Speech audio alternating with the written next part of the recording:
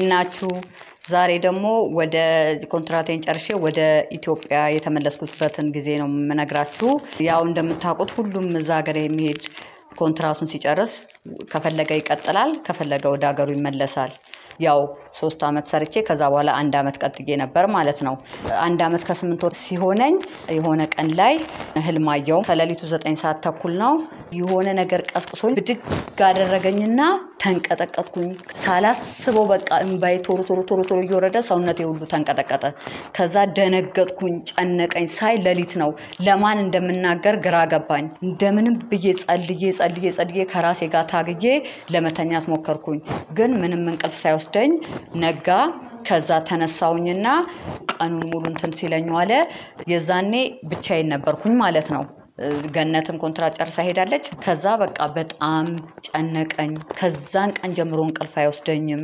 የመጨረሻ ምግብ መብላት አቃተኝ ምግብ ስበላ አይዋጥልኝም ውሃ ስጠጣ አይዋጥልኝም ከዛ በኋላ በቃ መዳም ደውይልኝ እኔ ቤተሰቦቼን ማግኘት ፈልጋለሁ ከዛ ደብዳቤ ራሱ ጽፌ ላኩላቸው መልስ የለም ከዛ በኋላ በቃ አገሬ መሄድ አለብኝ ደውይልኝ አልኳት ቢደወል ለወሬ ያክል መልስ የለም ከዛ የመጨረሻ ተጨነኩኝ ምግብ አልበላም መሄድ ራሱ እስኪያቅተኝ ወላ ራሴ እስኪዞር ስሰራ ሁሉ ያዞረኛል ምንም ማድረግ አልችልም መዳም በጣም አዝናለሁ እኔ የሆነ ነገር ተፈጥሯል እንጂ እንዴት ስልክ ስደውል አያነሱም እንዴት ደብዳቤ ስልክ መልስ አይመልሱም እንደዚህ ሆነው አያቁም ስለዚህ አልፈልግም አገሬ መሄድ ነው ፈልገው ላኪኝ በፍጹም አልቀመጥም አንቺን ቢብትኝ ራሱ ጣፍቼ ሄዳለሁ አንቺ በሌለሽበት ወጥቼ ስለዚህ ላኪኝ አልኳት ከዛ በቃ አሻለችና ለሚስተሮቹ ለልጆቿ ነገረቻቸው ከዛ ሲመጣ ጠሩኝና ፍሪ በቃ መሄድ ነው የምትፈልጊው አሉኝ አዎ መሄድ ነው የምፈልገው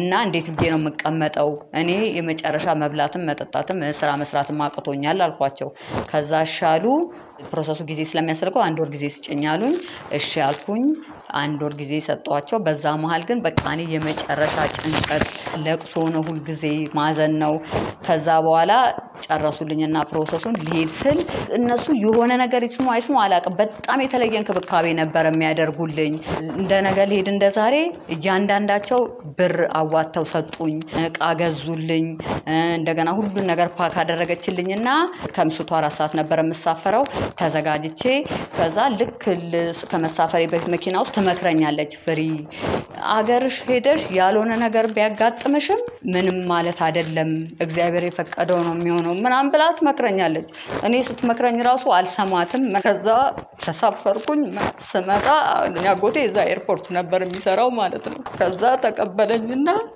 ይዞኝ ሄደ ለምንድነው ስልክ የማይመልሱት ምናምን ስለው አይ ቢዚ ሆነ ይሆናል ምናምን ብሎ ይዞኝ ሄደ ከዛ አባቴ ቤት ነው የምትወስደኝ ስለው አይ አይደለም እህትሽ ቤት ልውሰድሽ እኔ ውጪ ስለነበርኩኝ ሰሞኑን የት እንደሆነ አላቀም ቤት ለቀዋል ፒያሳ አይደለም የሚኖሩት እንደድሮ አሁን የሚኖሩት ሌላ ቦታ ነው ብሎ እህቴ ቤት ይዞኝ ሄደ ማለት ነው ከዛ እህቴ ስትቀበለኝ ጥቁር በጥቁር ለብሳች ምን ሆነሽ ነው ስላት አያቴ ሞተው ነው አለች እሷ ያባቴ ልጅ ናት የነሱ አያት ሌላ ነው ማለት ነው እሺ ብዬ አመንኳት ምግብ አቀራረብ ማምንም ቢኛኔ አልበላም እኔ መጀመሪያ አባቴ በጣም ናፍቆኛል ቤተሰቦቼ ናፍቆኛል እህት ወንድሞቼን ለመጀመሪያ ውሰጂኝ እነሱ ጋር አልኳት እኔን ሳሎን አስቀምጣ 10 ጓዳ እየሄደች ትሄዳለች እሺ በቃ ቃሽ በሙሉ ይቀመጥ እና ልውሰድሽ ብላ ይዛኝ ሄደች ማላቀው ቤት አዲስ ቤት ነው የገቡት ሄድን ስገባ አገር ህዝብ ተሰብስቧል ከዛ ምንድነው አልኩኝ ማልቆሜ ከዛ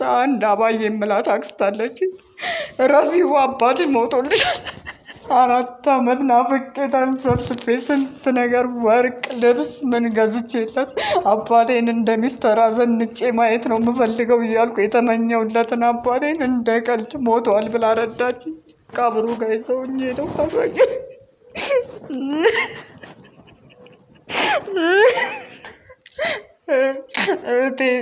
ሷቤት መልሳ ይዛኝ ሄደች ማለት ነው ከዛ በኋላ ሲሆን እኔ እዛ ቁጭ ብዬ ያለቀስኩ ትንሿ አግብታ ነበር የጠበቀችኝ ስልክ ደወለና ባሏን ያላቀውም ፍሬህይወት አባትሽ ላንቺ ያስቀመጡት ደብዳቤ አለ ስለዚህ እባክሽን እንደምንም ተረጋጊና አደራ ስላለብኝ ደብዳቤውን ተቀበይኝ አለኝ ከዛ እሺ አልኩኝና ሰጠኝ ዛነቡ ልጄ በሚፈጠረው ነገር አዝናለሁ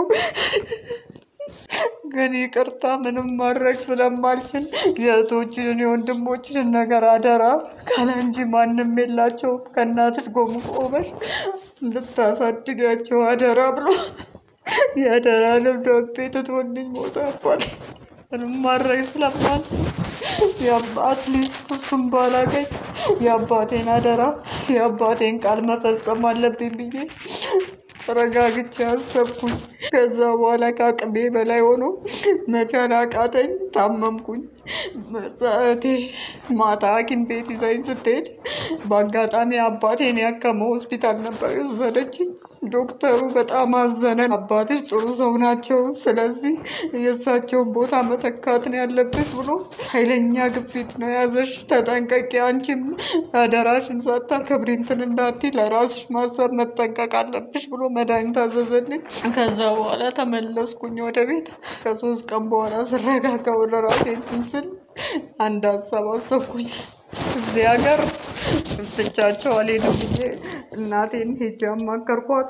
ከዛ ወደ ናዝሬት ግዴታ መሄድ አለባቸው ህፃናት ልጆች ብቻሽን ማሳደጊያችን፣ እኔም ተመልሼ ወደ ስደት ሄዳለሁ፣ ከዛ እነሱን አስተምራለሁ፣ እየተረዳዳን እናሳድጋቸው አልኳት። በሳምንት ውስጥ ደውዬ ናዝሬት ላሉ ዘመዶች ቤት አስፈለግኩኝ።